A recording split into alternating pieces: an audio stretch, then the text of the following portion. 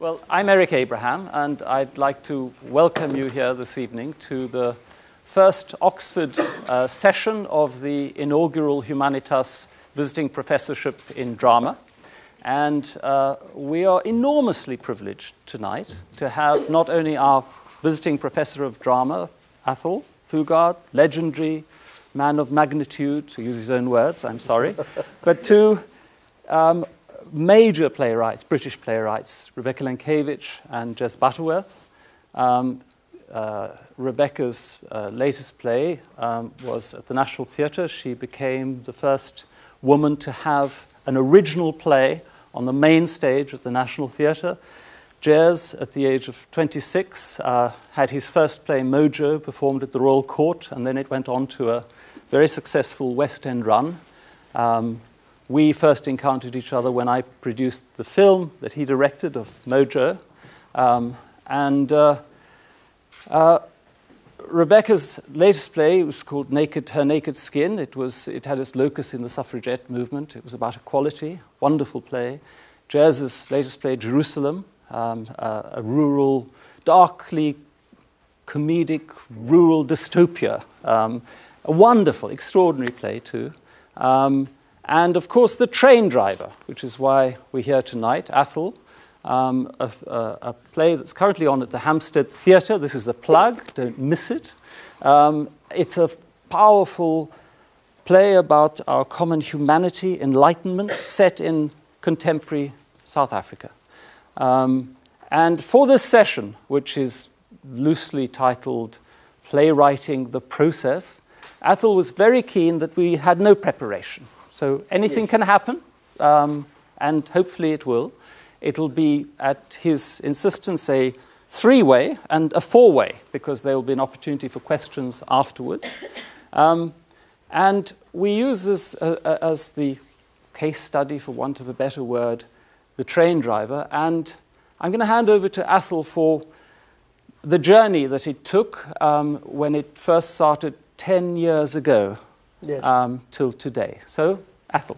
Okay. Thank you.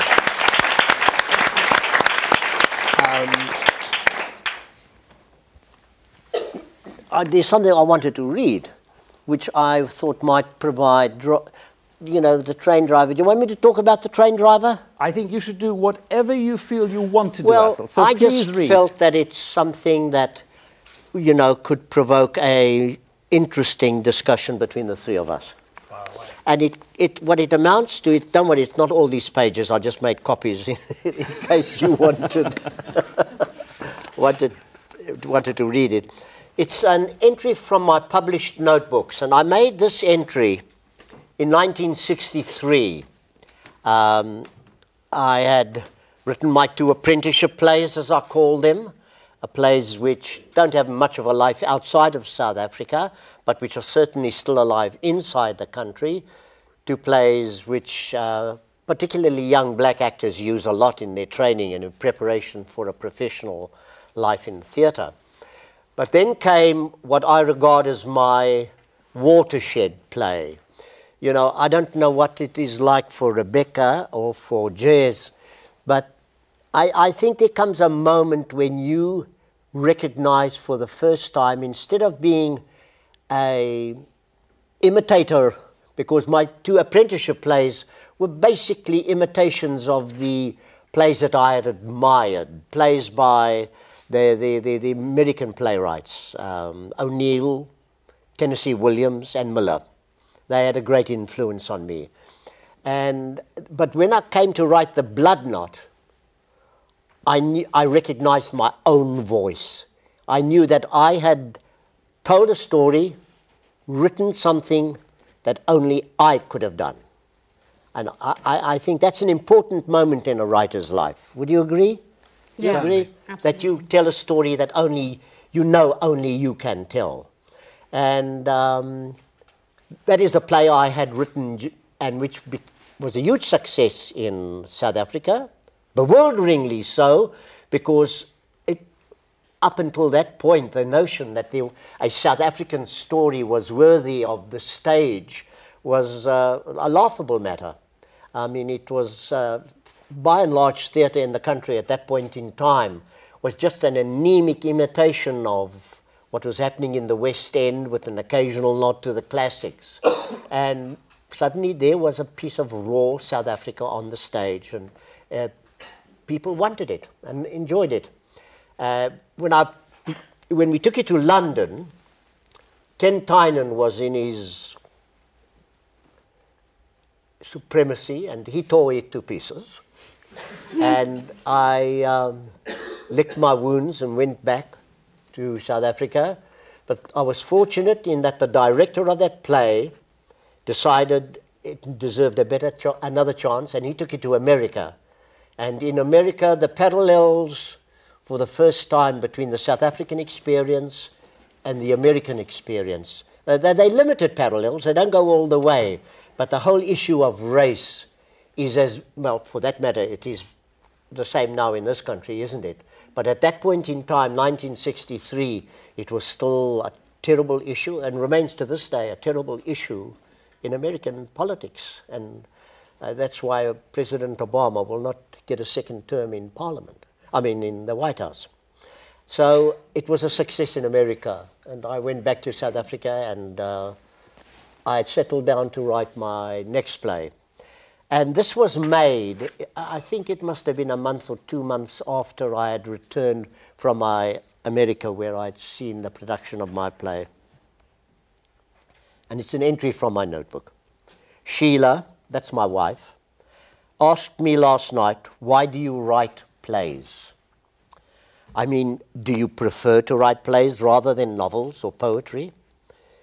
She was asking that question because I had also written a novel called Tsotsi, and I always try to write poetry, but I'm not good at either of those two, prose. Looking back, it is easy to find the accidents that seem to have led me to playwriting rather than prose or poetry. And yet the conviction and assurance with which I turn to this medium time and time again, the freedom with which I think and feel in it, makes me want to believe that there is more to it than accident.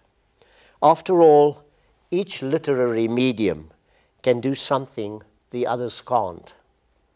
And what plays can do, I no doubt want to do. Though, of course, this could be an acquired ability.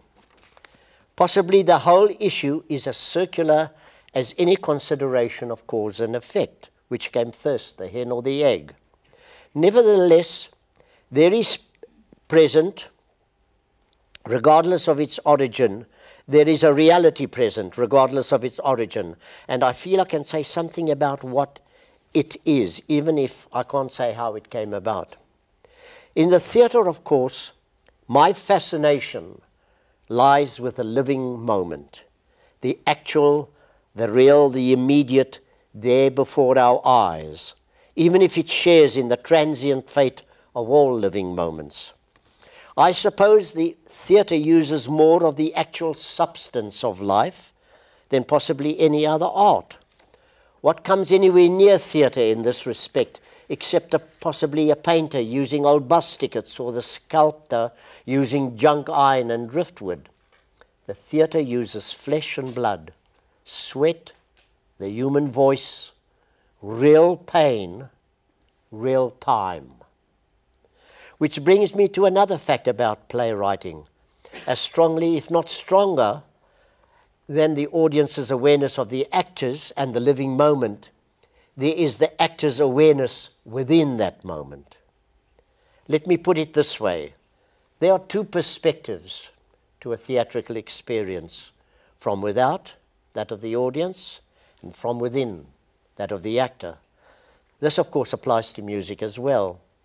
On the surface, plays less so than with music, exist, or rather are justified by the first perspective, you, the audience. It is not to amuse, if it's not to amuse them, it's to enlighten them or instruct or increase their awareness. One day someone must point out that as greater reality, in fact a full half of the whole reality, is that of the actor. It requires both. What happens to the audience is matched is equaled by what happens to the actor. Those strange beings, men and women, are as deeply affected as those watching. My wholeness as a playwright is that I contain within myself both experiences. I watch and am watched. I examine the experience and I experience the motion of a pendulum. Or, if that is too balanced and sane a movement, let me rather speak of an agitation between two poles of awareness. Why do you write plays? Sorry, I mean, that you was wrote that in 1963? Yeah, that was the outpourings of a, I was... How old were you? Yeah, I was 46 years ago, for God's sake, so be merciful. I think it's great. It's really, that's what I'm doing. It's, you begin there by saying why you choose playwriting over other forms, and the reason why I choose it is exactly the same, because plays really happen. That's right. They're dangerous. I mean, the moment in a theatre, something I was saying to an audience last night in our talk back, is that audiences aren't often aware of how incredibly active their presence is in terms of the event on stage. I mean, both Rebecca and Jez and myself, all three of us have had our little stints of being out there on the stage. And I'm sure they would agree with me in stressing the importance of how real a personality, this sort of random group of individuals, they come from all different parts of the society in which the play is taking place, and somehow miraculously within 3 or 4 minutes of the house lights going down and stage lights coming up, you acquire a personality. Yeah. I mean, as I'm sitting here now, I'm very conscious. Are you of a personality out there? Very much so. I mean, every time I write a play or have a play on, it's a bit like a bad love affair. I just think that's the last time. That is the last time. Absolutely, yeah. And then, you go, oh, no, I can do it once more. My heart can bear it once more, and you sort of go out and you do it. And I mean, today I went into a tech, because I've got a play on, and the actors, they're on tomorrow, and they were so enthusiastic. A wonderful actress, B.T. Edney, she was really saying, but I don't know why I'm saying it, and this is like the day before tomorrow, and the director, wonderful, was saying, well, we've talked about this, but it's just like a reinvention, and I get incredibly moved by the collaboration of it, and yet each time I fear the collaboration, and each time I think I must start writing prose because it's like pure and nobody's going to miscast it or do this to it or do that to it. But I think if I did, I'd so miss that absolute... I get moved. Somebody's doing the props today and they're saying we need an orange flower, yellow is wrong, it needs to be orange. And it's the detail and all these different people, craftsmen, technicians, and then the actors who lay themselves out there. And each time I forget that that's why I'm doing it, and then you get to rehearsal and you get to the performance and the nerves involved, and it's beautiful. Well, I think what you've touched on, of course, is something that is not always appreciated, is how supreme theatre is as a collaborative art. I mean, there's no one person, no one source, not even the playwright, who can actually take full credit for the event on stage that you have paid to see you and then you receive and you go home. No one person. I mean, it's firstly there's a set, there's lighting, there are the actors, there are technicians backstage, all of them, all of us coming together and trying to give you that one experience. I'm very moved by that aspect of the art. Yeah, I think the root of it is in that presence, and I think it's why theatre as an art form is capable of being the very best art form and also the very worst art form. It's because you're there sitting through it. You can sit through a bad film and just lose a lot less skin than you do sitting through a bad play. I mean, just to perhaps prove the point of presence, you can go to cinema in an afternoon and be the only person in the cinema, and it's not a problem. In fact, sometimes it's quite nice. But if you went to see a matinee and you were the only person in the audience, you're going to have a very different thing asked of you. You're going to be embarrassed, perhaps, or you're going to feel like you want to get out of there. Well, you're solely responsible for the event, aren't you? I mean, and that just speaks to the idea that when you show up to see a play, you're being asked more. Absolutely, absolutely. It's an incredibly active and dangerous experience because it happens second by second. And your presence, you know, is making it happen. There's an element of danger in live theatre that's, without us realizing it, electrifying. I know that's how I feel about it. But I must also say, apropos of what I said there about the actors from within and the audience being without, it was a conversation with Peter Brook one night, and Peter said to me, Athol, he said, what is it? He'd had a bad day in the rehearsal room. He said, can you explain something to me? I said, anything, Peter. And he said, why is it that actors will get a chance to play Lear, Hamlet, Coriolanus, great roles, Peer Gynt, Hedda Gabler, but they remain very unaffected. They still remain very stupid and obstinate in the rehearsal room. They learn nothing. Is that true? Is that true? I don't know. I don't know. I mean, I've only acted in my own play, so I can't talk about having learnt anything, but I mean, what do you think? I think with each play, in a way, everyone starts again. You know, I mean, I don't know any director who's not nervous about starting a new play. I think you've hit the nail on the And I don't know head. any writer who doesn't start. I mean, every time I start new, I don't feel like I've got any treasure in the backlog. I just feel like I'm starting again, Yeah, you I know, know. and I'm scratching in the dust. We, you know. we exchanged comments about that and notes before we came out here to you tonight, and I agree with Rebecca that when I sit down, and I will be going back to my table where I write on Sunday, nothing that lies behind me is going to help me address blank paper. Again, I'm going to pick up my fountain pen and think, how the hell do you start? You know? Unfortunately, most plays start with a stage direction. So at least I can make the opening bracket, you know. They're very comforting stage directions. Oh, God, they're wonderful. I drag them out, believe me. I also think it's interesting that, you know, you write a play and everyone thinks, you know, the word is the root. And it is, you know, it starts with the word. But it's also a kind of blueprint. You know, it's got... I often ask myself, why do I put myself through this hell of distance, of this, of misinterpretation, of this and that? And, you know, you do enter it willingly. You say, OK, here is... I mean, they're more clear about it in film, aren't they? They say, you know, you haven't made a film, you've written a script, you know, and the script then becomes something else.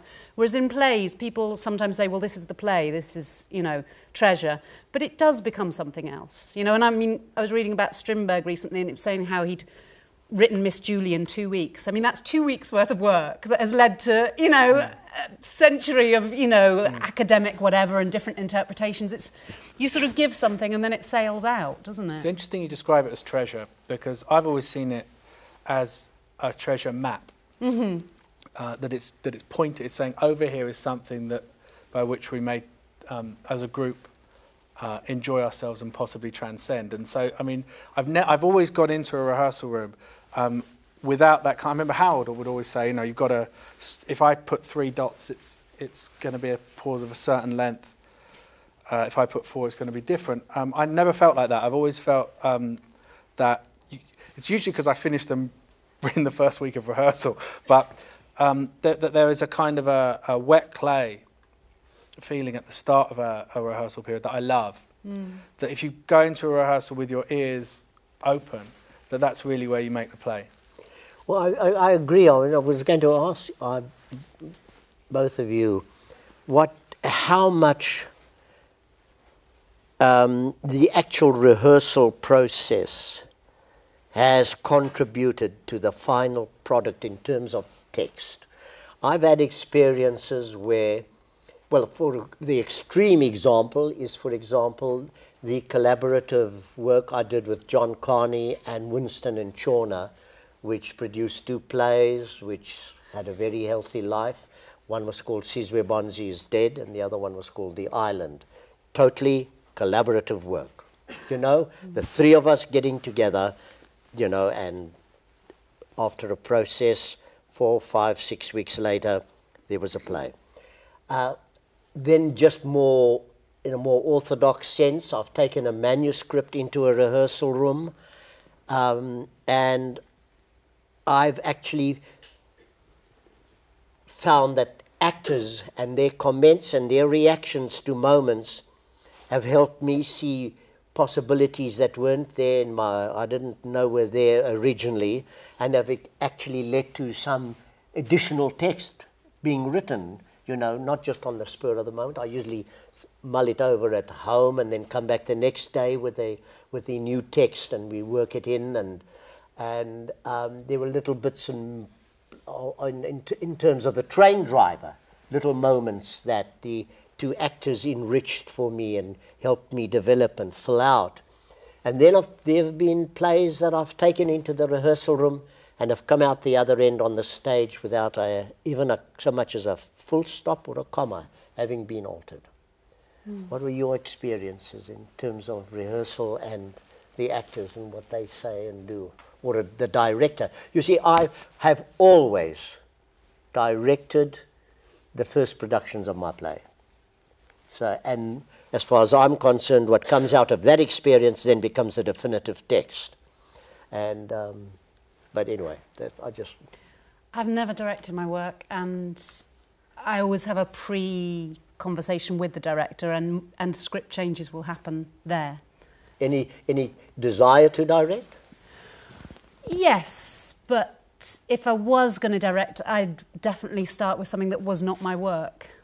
You know, just something away from me, so that I felt like I could sort of play in the playground without the pressure of me and my work.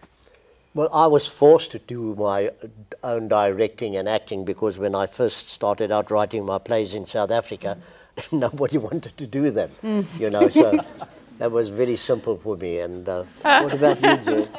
Well, my experience has been predominantly with the Royal Court Theatre in London, and that's a theatre that puts on new plays. And when I started there, Ian Rickson was the associate director, then became the artistic director, and still directs my plays. And so I was lucky, I found someone early on with whom I could work in a very, very open, fluent and fluid way.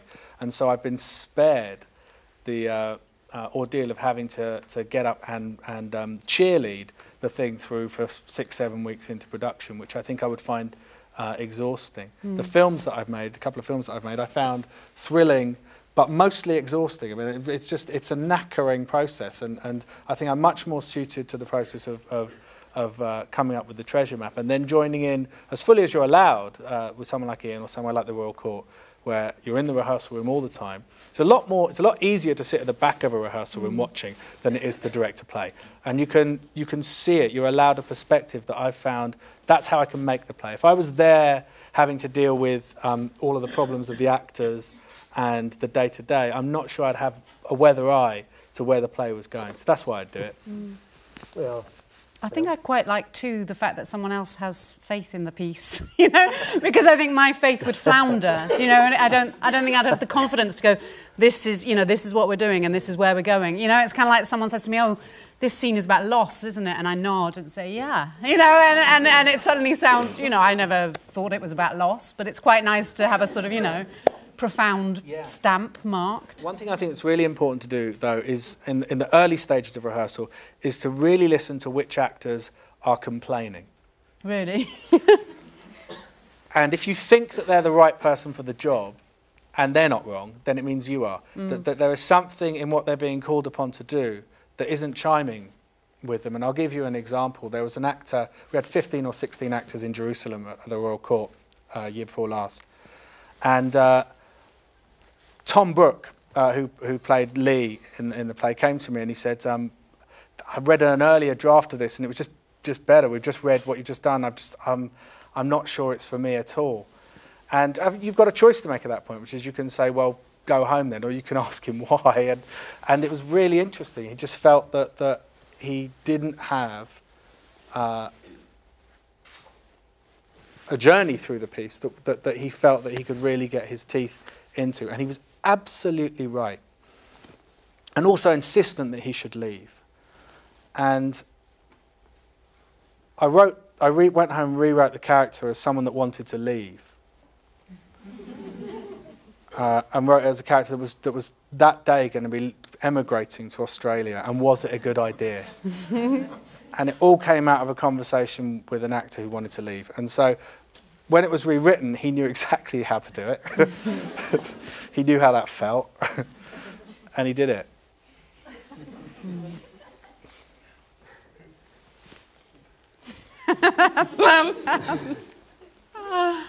I think actors are incredible. I think their instincts are incredibly valuable.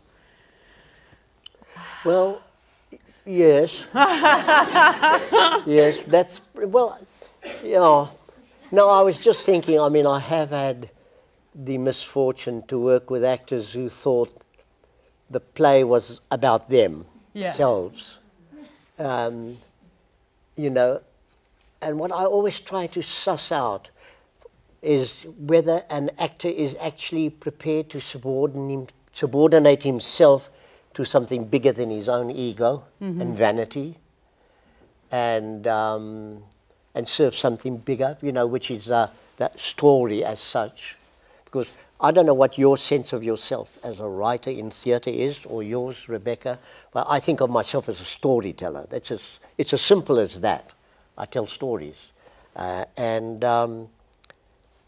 For example, in The Train Driver, which I suppose a period here in London, I would rank as one of the happiest, and I must thank you for that, Eric, as one of the happiest I've had in my time in theatre.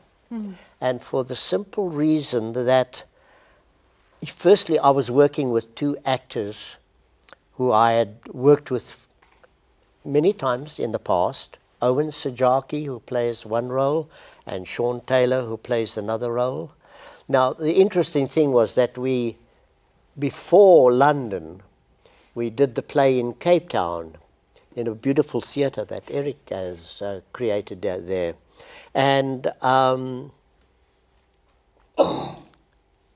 I was ill, and Sean Taylor was not well. And although we finally did have a product on the stage, I know that it wasn't even a warm-up for what we've delivered here in London. And, you know, that is a profound debt of gratitude I've got to you, Eric, to have finally put onto the stage. And I've had the remarkable experience of being able to sit and watch my own play night after night. Now, nothing has been harder for me in the past than to keep watching my own work.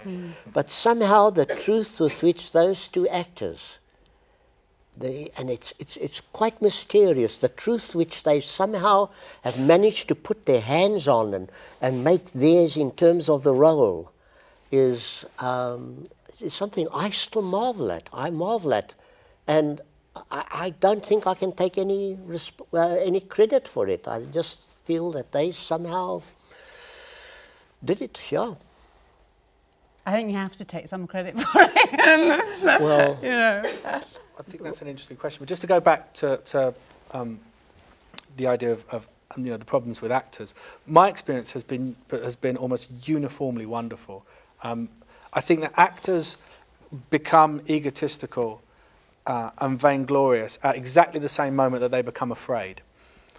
And it's when it's my ego gets in the way as soon as I'm scared and fearful. And I think that the job, when you're in a rehearsal room, is to try and create as little fear and as much excitement and danger as possible, but as little fear. So that they're not feeling that they can shut off at some point and have to come up with some other reason to be in the room other than they're good at acting. Yeah, fear is the root That's of where it most comes from, I bad think. behaviour, I'd say. I've had good experiences with actors, bad experiences with directors. But And that's then as again, it is. you see, the situation in South Africa is, there's no comparison between, well, what I think of as a luxury, that in terms of writing and getting produced in England, where you've got disillusion me if I'm wrong, this incredible pool of gifted and talented actors. I mean, it's astonishing, you know, when I think of the riches at your disposal. Yeah, I you mean- know, it's extraordinary. In South Africa, the theatre community is much smaller, and as a result of that, and this actually has turned out to be a saving grace for me, I have had consistent experiences with just a handful of actors. John Carney, for example, came into my life when I tried to did start a drama group in Port Elizabeth, a black drama group. And from that moment on, you know, it led finally to Sizwe Bonzi is Dead and The Island, which were huge successes. But then he went on to play in Master Harold and the Boys. He went on to act in another play of mine called My Children, My Africa. And then there's an actress, dead now, called Yvonne Bryceland, with whom I worked for a period of 22, 23 years. You know, and to have a relationship like that with an interpretive artist. And, well, you know, I always hesitate to use the word interpretive, because I think there is a creative potential in the actor that is often ignored. And that, you know, that can help you understand your own text. I always say to the actors at a certain point in rehearsal, and it's not a gimmick, because it's the truth. I say, they ask me a question, I say, you know more about him now than I do. You know, they take possession of a role, and it's their flesh and blood, their voice, their pain, as that little scribble mentioned, that actually is up there on the stage. You know, the author of Genesis, I think, loved theatre. The Word was made flesh. And I think you can sort of feel it when that happens. You know, in a rehearsal room initially, everyone wants you so much. You know, and there's these kind of waves of tell us, tell us, tell us. And then at some point there's a settling, and they're like, exactly right. Don't come in here. That's You know, I've exactly got right. my equipment. Don't. You know, you might have written it, but don't. And I know not to. You know, because that's it. They've Same for you, know. Jess? Yeah, I think so. I mean, I always write with an audience in mind, but I really write for actors. The work's often inspired by particular actors, but an actor is going to spend weeks with your play. You know, an audience is going to show up for a couple of hours. It's just a different level of commitment. And if you're going to, if your work's going to be put on, you know, hopefully, you know, in 10 years' time rather than just once, you want other people, other actors, to be inspired by that and for it to speak to them before it's ever going to talk to an audience. So I've always got them in mind. This is a unique group, because I think with one exception, Rebecca, you are original storytellers. Enemy of the People was what loosely was based on the Ibsen, but it's original storytelling. So you don't have the shadow of another storyteller. Or perhaps I'm wrong, Athol. You've always told your own story. Oh, yes. Oh, yes. And Jazz, Yeah. in the theatre. Yeah, in the theatre, certainly, yeah. Yes. And when you two write... How do you find your stories? Not often enough. They tend to show up and knock on the door. But how? If I knew the answer to that, I would be going there and trying a lot harder to find them. They just... There is something between a nearly idea and a really idea that is as clear as day to me. In fact, I don't make any notes about ideas I have at all, because the ones that stick really stick. And that's sort of how you tell. And is the word idea, not image. Let me explain. Let me elaborate. My stories come to me. Have come to me over 50 years of playwriting, out of little 2-inch items in newspapers. They have come out of things that I've seen on a street corner, standing on a street corner. They have come to me by way of stories I've been told. Never an idea, Jez. Never an idea. But that's. I really agree. I mean, I've never come up with for example, with Jerusalem, the first thing that came to me where I knew that I had to write the play was as simple as a man in the dark beating a drum on a stage. Oh, well, there we are. Yeah, okay. That was something I really wanted to see. Good. And you, Rebecca? I don't have idea, I don't have a pocket of ideas. Someone says, what are your ideas? I don't have them. And like Jez, I'll never note one down because normally it's kind of working itself out over a year or something. I think, there's something about jealousy or there's something about sisters.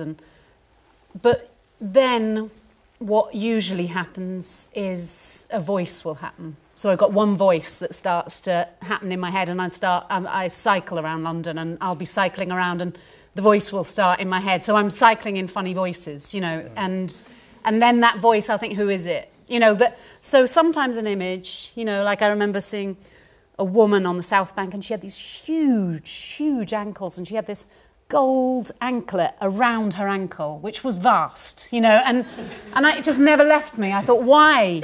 She's adorned her ankle, and no reason why she shouldn't, but it just never left me, It was kind of. So little things kind of, I think, sometime that'll come back to me, Do you put them down in a notebook? I don't, no. No, I don't either. No. I'm addicted notebook keeper. Yeah. I should write things down and I just think, I'll remember that, and then I don't. It's the same, waking up in the middle of the night and thinking, that's it. I had a dream once that I could that I could write like Shakespeare, and in the dream I was in a rubbish skip, but I had this gift of writing like Shakespeare. I was like, it's amazing. It's like, I can do it. I know how to do it now. That's amazing. All I've got to do is remember. And then I woke up. It was great though. I mean, it was really fun. That sounds like a great one for your notebook. Yeah. I think it was Virginia Woolf who was advice to a young writer, wasn't it? Get it down. Shoot it. Put it down. Absolutely. Because you will forget. Yeah. I think the gestation happens without you even realising. And then things like writing a play, I never sit down and think, okay, what's the structure of the play? What am I going to do? It just sort of grows in a kind of weird mess, that hopefully becomes at some point, 120 pages that then I have to extract 30 pages out. People ask me about things like structure and, I'm just excited if I've got an idea. I'm deeply excited. It's like I've reached land after swimming, and I'm so relieved. I'm like, I'm okay, I have a reason to live, And I'm so excited that things like, the scene or the characters, I'm just like, that doesn't matter, I've got somewhere, and then I just write. And that's the joy, but it's a bit like, the chasing the dragon or something, it's kind of like, you're after that, and 90% of my time is not like that, Actually, 90% is generous. 98% of my time is not exciting. 2% is what I chase after. Yeah. Perhaps before we invite the audience to be the fourth participant, Athol, could we narrow it down to the train driver? Because it would be interesting, I think, for this audience to hear a little bit about the genesis and... Well, it started...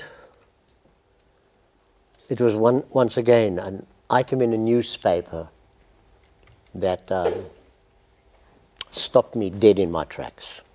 Just stopped me. It was a story about a woman, her name Pumla Lolwana, 3 children, living in dire poverty in a squatter camp outside Cape Town.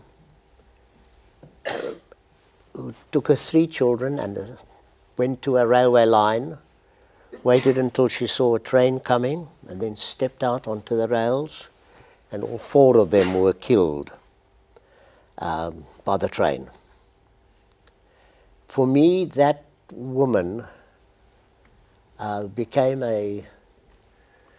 seemed to sum up, be the story of so many South Africans, so many women who live in these squatter camps. There's one squatter camp in Cape Town, outside the city, where when it rains, the whole world is flooded. And mothers, because there's nowhere to sit down, have to stand all night, most probably 2-3 nights in a row until things dry out, with their children in her arms, because there's nowhere to sit down, nowhere to put them down.